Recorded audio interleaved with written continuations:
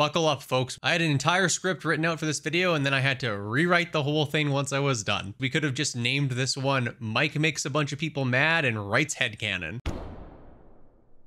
Hey everyone, I edited this video, and then it turned out to be the longest video I've ever made. And I know 25 minutes is a pretty long time to listen to me talk, so there's a timestamp if you just want to skip to the end where I go over the abridged version of my theory. I think you should listen to the whole video because the explanation of how I got to where I got to I think is fun and interesting. But if you are cramped for time, you can just go to the end and you'll get the point by point of what I think can work here. That's all. Have fun. Hot diggity dog. So a little over a week ago, we got a blast of news when we found out that Riot Forge was releasing all 3 of the projects that we currently know about in 2023. But then Riot also released another dev video where they talked about the future of League as a game. The title of that video said it would talk about lore, and I think a lot of League fans were expecting a little bit more than what we got. But in my opinion, that little tidbit of news was huge. In that update and in the ensuing Reddit comments, Riot confirmed that they are currently working towards an active unification of what is canon across Legends of Runeterra, across League of Legends, and across Arcane. One unified storyline that will ensure a level of consistency no matter where somebody is experiencing the world of Runeterra. This is huge news. If you've watched my recent long form videos, if you haven't, go bump those view counts up real quick for me. You know my stance. Whatever your feelings are about the individual specifics involved, Arcane's gotta be canon. It just makes sense. It's a major entry point into the world of Runeterra and its characters, and it just doesn't make sense for that entry point to be incongruent with the rest of the reality of Runeterra. It's also worth noting that this change doesn't just involve Arcane, but also involves Legends of Runeterra. But part of what I like about Legends of Runeterra is that the details that we get there about the world are very tertiary and world building, so it's easy to fit in alongside what already exists for canon. And consequently, for the purposes of this video, we're going to talk about Arcane. I understand that for some, this change is going to mean modifications to your favorite champion's bio or storyline, or even in some cases personality. And I think anybody who winds up bummed as a result of the changes or is already bummed about that, totally valid. But on this channel, we do not wallow, we forge boldly onward into our new unified existence. And that means some stuff's gotta change. So in this video, I'm gonna break down the differences between Arcane and the current canon as it relates to world building. And by the end, I'm gonna paint you a picture of what I think the reworked canon could look like. Now, it's important to note this is a speculative video. I am going to talk about facts about the current canon, but my theories are just speculation. I am not a professional writer, and some of this is based on interpretation of what we have available for stuff like Arcane specifically. So I ask you just not regurgitate my video as fact. You can agree, you can disagree, but in reality, the real writers will find a much better way to integrate all of this stuff together. I'm just waxing poetic because it's fun to speculate for the purpose of discussion. A second disclaimer for both new and returning viewers. Typically on this channel, I focus on Runeterra at a broad world building level, a very macro level, and then we zoom down to micro as we need to. The reason for this is simple. It's just what interests me. As a result, I don't often focus on the fine specific points of an individual character's story. There's going to be some of that in this video because with how character driven Arcane is as a show, it's just sort of inevitable that we have to talk about that. But I am going to try and focus on the world implications of this change. Other creators have already done videos on things like, as an example, the difference between Echo's canon storyline and Echo in Arcane. Those videos are going to be much better for addressing that than anything I'm going to make now a year after Arcane's first release. But in general, my stance is that I think basically all the character development in Arcane and the character portrayals are better than what we have in the current canon. But again, that's personal taste. So that stuff's going to get touched on, but I probably won't go in depth to the individual characters. However, I'm happy to talk about it in the comments below. Speaking of which, if you like this video, please drop a like, hit the subscribe button, and for the love of God, please write a comment. I don't care what you write. You can write papaya for all I care. It's the best way you can support this channel. It really helps more people see the video, and it really just means a lot. I actually do read all of the comments. Okay, it's time. Let's dive in. One of the big reasons I don't feel like this announcement is a sky is falling, earth-shattering ramifications announcement is that the story of Arcane is mostly contained to Piltover and Zaun. There are some minor story beats that involve some things outside of the city, but for the most part, the bulk of the changes required to integrate Arcane into the canon are going to be confined to that region. The Freljord, Targon, Demacia, Ionia, Bilgewater, the Shadow Isles, Ishtal, former Acathia. All these places have very little to no ties to what's happening in Arcane. And when there is an implication for these, it's very small. So small that it's not worth mentioning in this video. There's a little more implication at play with Shurima as it relates specifically to Hextech as well as Ashra Zaun. But on the whole, most of Shurima is actually exempt from this as well. And for Noxus, Noxus is obviously mentioned and has a hand in Piltover through the Medarda clan, but the implications to Noxus and Noxus' storylines aren't substantial. Most of the heavy results of Noxus are again going to be focused to the Piltover and Zaun region. I wish there was a clearer jumping off point for what we need to talk about in terms of what needs to change, but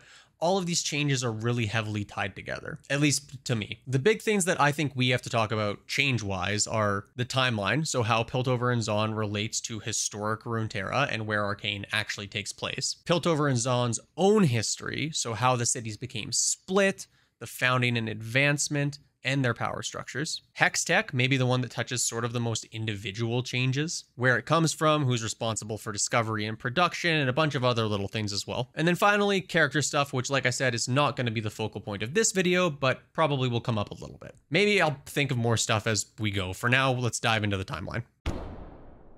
For starters, let's take a look at the official timeline of Runeterra taken from the Realms of Runeterra sourcebook. A bunch of events are discussed on these two pages, but we're going to look at one area in particular, between the Rune Wars and the tragedy on the River Pilt. A brief explanation of these two events. The Rune Wars were a magic-focused world war equivalent that left a lot of the world in shambles and happened in the wake of the Ruination, where magical artifacts were taken from Helia and fell into the wrong hands.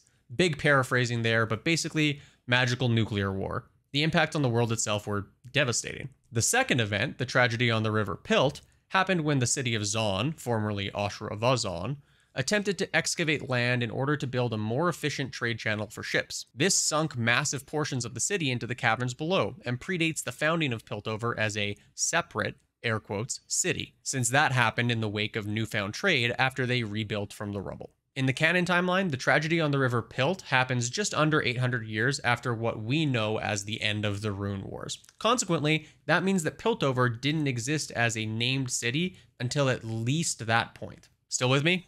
Good. Ignoring the differences in the city, the naming, and how it was founded, if we look at just the timeline alone, we now have our first potential discrepancy. And the root cause of our discrepancy? Our pal Heimerdinger. In Arcane, Heimerdinger is established to be 307 years old in the first act of the show, and like 314 or so for acts 2 and 3. He is also named as one of the founders of Piltover, the City of Progress, and later in the show, it's mentioned that Piltover is 200 years old. So Piltover was founded around when Heimerdinger was like 107, 110 years old, give or take. All good so far. But Heimerdinger has a memory in the second episode when Jayce is on trial, where he mentions that only he can understand what Jayce is trifling with, recreating magic, and the horrors that it has wrought. Now, this memory and reference isn't explicitly stated to be the Rune Wars, but the Rune Wars is the most intense magical conflict we know of in Runeterra, so it makes sense that that would be what he was referring to. I, and I do not believe I'm alone in this, have assumed that this was meant to be discussing the Rune Wars. And he could have just read about the Rune Wars, but if he had just known about them historically, it would be weird to say that it was a burden that only he could carry, because I assume the rest of the council members can read. That would imply that at some point in Heimerdinger's 107 years preceding the founding of Piltover, he experienced some portion of the Rune Wars. And even if we assume he was just born into them right at the end, 107 is less than 772. Now, if this memory is in fact discussing the Rune Wars, then we have a massive timeline issue to resolve, which could be done any variety of ways. You could attribute it to the difference in Yordle life and aging. You could simply try and compress the timeline. You could say Heimerdinger just knew about it historically. But all these solutions introduce their own problems, ranging from why does Heimerdinger think only he bears the burden to this, to, if you compress the timeline, all the characters in Arcane are dead by the present day in Runeterra. My solution? Much simpler. You just make it so that Heimerdinger is not referring to the Rune Wars here if he ever was. He's either referring to a generalized, unknown to us use of magic, which is perfectly plausible. Mages didn't disappear after the Rune Wars, and we know Noxus by 772 has been in Imperial power for some time. Reasonable to believe they've utilized magic in some pretty devastating ways themselves. Or, if you want to come with me on an imagination journey, he is, in some part, referring to the tragedy on the River Pilt. Perhaps the botched excavation was due in some part to magic and not just chemtech bombs. And the devastation in the wake of that event is what heimerdinger is worried about. It's not a perfect solution. There's a throwaway line from a counselor about how Piltover is founded to escape the warmongering of mages, which definitely sounds Rune Wars-y. But ultimately, it's a way that all of this fits into our existing understanding of the current timeline without any major retconning being required. This is the first piece of the Just Blaze unification theory, or Mike's unification theory. I don't know, branding. We're gonna take this and we're gonna squirrel it away for a second for when we come back to the overall grand theory. Let's move on from the broader timeline and get into some Piltover and Zaun specifics. Okay, in the current canon, the evolution to get to modern day Piltover and Zaun looks like this. First, there was the ancient port city of Zaun. Over time, it simply became known as Zaun. Zaun experiences a serious historical event, the tragedy on the River Pilt, where large swaths of it are sunk into the caverns of the ancient port below. It's rebuilt, the sun gates are constructed, and eventually, the disparate wealth leads to the separation of Piltover and Zaun as distinct entities, even if they encompass generally the same geographical footprint. So what's different? In Arcane, we're introduced to the city right away as Piltover with the district of the Undercity, which, like the Zaun of Canon, goes deep down and has different levels and is juxtaposed next to the clean faux utopia look of Piltover. We know there was an uprising of some kind, we see it at the start of the show, that occurred after the separation between Piltover and the Undercity seemingly already existed. But really aside from that, they don't touch on the history of the city at all. And that means there's a lot of room for the historical background of Arcane to match up and fit just fine with the current canon. Zaun can still easily be the name and origin of the port city long before Arcane happened. Similarly, although Silco presents Zaun as the name of the new sovereign version of the Undercity at the end of Arcane, that name could easily be derived from history. Follow me on this line of thinking for a second. Zaun still exists in the past and becomes the city of Zaun. Zaun still tries to excavate a canal on the River Pilt, still sinks a huge portion of the city. The city rebuilds itself, and with the advent of the new canal, becomes a trade city of importance in its own right, and renames itself Piltover. And as I said before, perhaps in this instance, magic is used in this excavation, and that leads to their general disdain for magic at the current juncture. But that's not even really necessary for this. The class divide post-renaming to Piltover is created, which leads to the rebellion that we see at the start of Arcane. People who are mad that the historical Zaun has now become this city divided in Piltover. And that means that when Silco chooses the name of Zaun, he's trying to invoke the historical importance of what was before Piltover. I'm definitely not a writer, but that would track with me. And aside from some small changes, a good portion of the normal history of Piltover and Zaun is now maintained. This does leave the question of the Sun Gates and the Hex Gates. The Hex Gates are, of course, Jayce's shining product after Act 1 of Arcane. They're what Hextech seems to be used for initially, before they stabilize it into being relatively safe for consumer products. They're credited with bringing more prosperity and a new level of global trade to Piltover.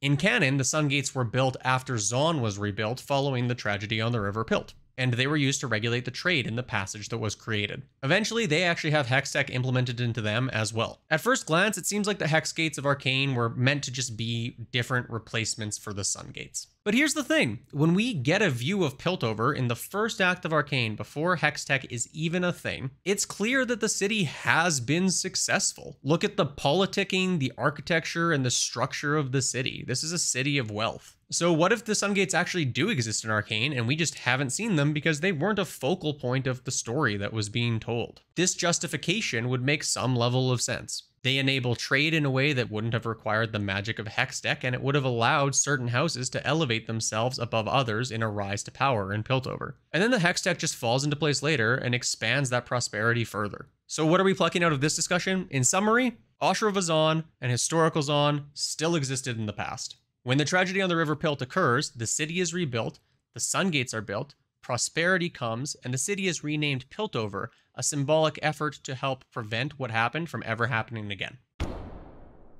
Okay, the final big thing that I want to talk about specifically is Hextech. If we talk about the world building implicating pillars between Arcane and the current canon, Hextech is a big one. It has a bunch of little world building branches that all come off the central idea of the tech. All that said, I actually think with a couple smaller changes, Arcane and the current canon Hextechs can actually meld together fairly well. In the canon, Hextech originates from the mercantile clans of Piltover. One clan, Pharos, is basically responsible for the original collection and implementation of the Hex crystals, which they harvested from the Brackern, a race of sentient crystal scorpions hailing from Shurima. While Clan Pharos first used this and was also responsible for coming up with the way to manufacture synthetic Hextech, the Medarda clan was the one responsible for helping bring Hextech to the masses. We also know, as an aside, that the Pharos clan kept Hextech to themselves for a while. It was implemented into Camille's body augmentations and Pharos' own in-house tech and experiments long before it was brought to the general public. By the time Jayce gets around to it, Hextech is a known quantity, although his bio specifically discusses experimentation on what seems to be a drained Hextech crystal with minimal success. In contrast, Arcane has Hextech just being discovered when we come into the story, by Jayce and Viktor specifically. When Pharos is mentioned, it's only in passing, and it's specifically cited as one of the reasons that the Medarda family is so rich. Clan Medarda, largely represented by Mel, is still responsible for funding Jayce's research, and so in most respects, you could still say they're responsible for bringing Hextech to all of Piltover. The big question mark here is Pharos. Pharos, and by extension Camille, are essential parts of Hextech's history in the canon, but they don't really come up over the course of its invention in Arcane. This is cited as one of the biggest discrepancies between the two mediums. But what if I told you, with a little creative thinking, there's actually plenty of room for Pharos to still be involved in Hextech's creation in Arcane? See, here's the thing, folks. Arcane Jayce's experience with magic is rooted in his experience as a child when a mage saves him and his mother. We see this mage give Jayce a shard of what is ostensibly a Hextech crystal. And then flash forward to many years later when Jayce suddenly has 5 full Hextech crystals that are stolen from his lab. Did you catch that? He goes from 1 shard to 5 crystals. Where did these crystals come from, Jayce? And that, my friends, that's how we pull Pharos into the Arcane storyline. I posit the theory that Jayce likely had to work with someone else in order to get more samples of the crystal that he had a tiny shard of. And that partner? That could be House Pharos. Pharos must already be a powerful force in Piltover at the start of Arcane if they're responsible for the Medarda wealth. And if they were able to help Jayce procure more Hex crystals, that would pull them into the early development of Hextech, even behind the scenes. In fact, I'd go so far as to say that if that's the case, it even makes sense that Pharos would do their own experiments tucked away in their own labs on the Hextech crystals. This still does sort of ultimately leave the problem of Camille, because she has some specific Hextech like in her heart and in her body augmentations that help keep her youthful appearance, among other things.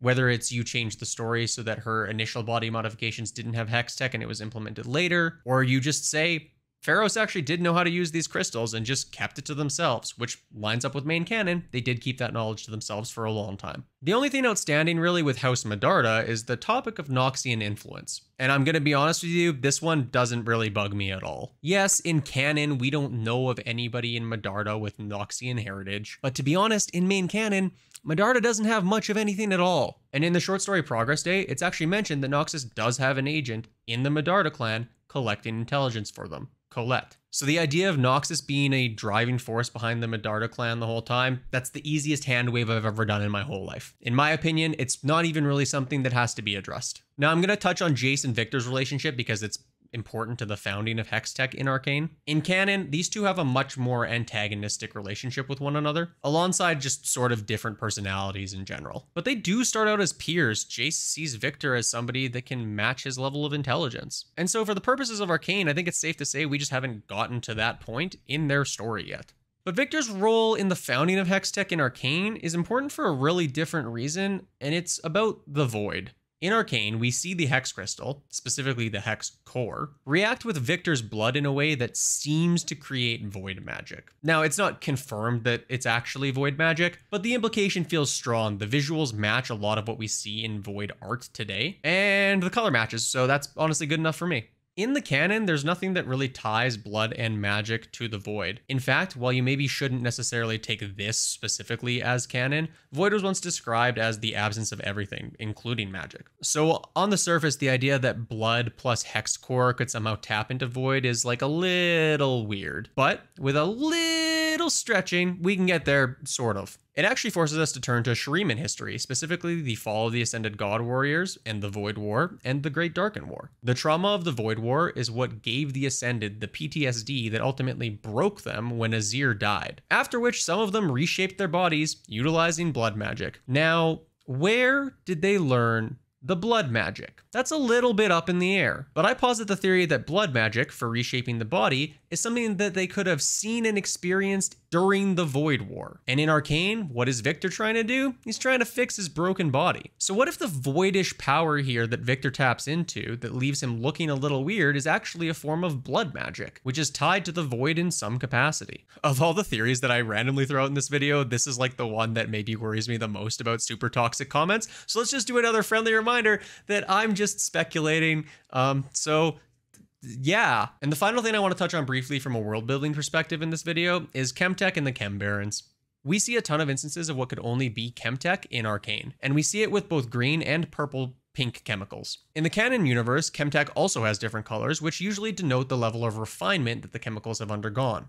For example, Renata Glask's chemtech is usually shown as purple-pink, indicating that it's a more refined, more expensive version of chemtech. In Arcane, we see shimmer used in addition to green chemtech, and shimmer isn't something that really exists in the same way in the current canon, although we do see references sometimes to a shimmer-like compound. In general, all of this is honestly pretty harmless and interplays fine with one another. I'm super okay with shimmer just being a name for a refined version of chemtech that also happens to function as a drug at that point, especially since it's pretty well shown that shimmer is like very bad for your body. I think the biggest discrepancy here is the chem barons themselves, and specifically Renata Glask, whom is a large player in the chem baron space and is noticeably absent from Arcane's roster of chem barons. This could be explained away as her simply not rising to power yet when Arcane is occurring, but it leaves small inconsistencies again with the timeline, mostly relative to other characters like Echo and Zaunites in general. And ultimately, those little character inconsistencies are symbolic of a larger point that I'm going to get to now. Despite what I've tried to do in this video and meld as much of the world building for Arcane the canon as possible to make them fit together, there's not really a way that we come out of this without some character bio edits and backstory changes.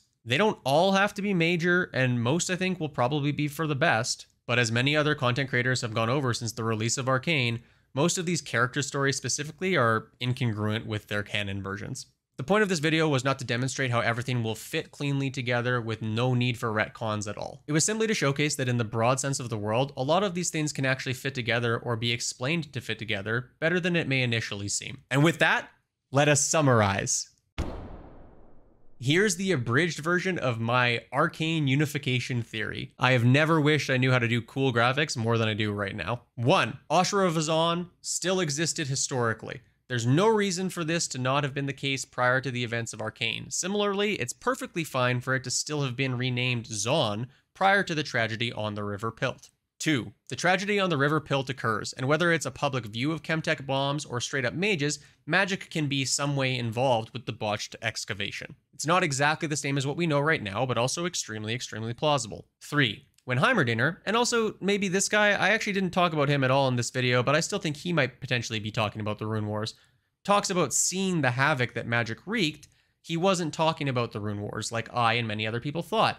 He was actually referring to the tragedy on the River Pilt, or less interestingly, some other magical fight. This would mean that heimerdinger is 107 years old-ish at the time of the tragedy, witnesses it occurring, and helps rebuild the city and found Piltover as a way to attempt to ensure that this type of catastrophe doesn't happen again. And then, 200 years later, when Arcane takes place, would sit roughly around 980 AN on the calendar, putting us firmly within spitting distance of the modern day in Runeterra. The timeline now mostly makes sense without us having to perform any kind of timey-wimey manipulation.